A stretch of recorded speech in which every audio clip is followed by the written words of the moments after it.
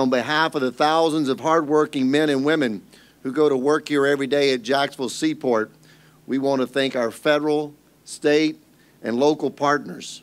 Without all of you, this day would not be possible. Your investment in our public-private partnership with the SSA Marine enables us to further leverage our port here in Northeast Florida and continue to develop the region and enable us to continue significant job growth.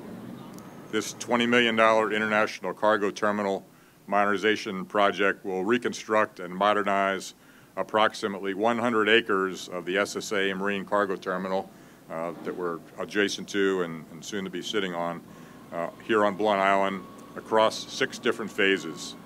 In addition to repaving, the project will improve stormwater management, install new lighting, signage, and other utility upgrades. Under the leadership of Eric Green, things are happening. The port is happening. Things are moving forward. Action is being done. And so I just want to take a moment to say to this board and to this CEO, keep pushing. Good work. It is now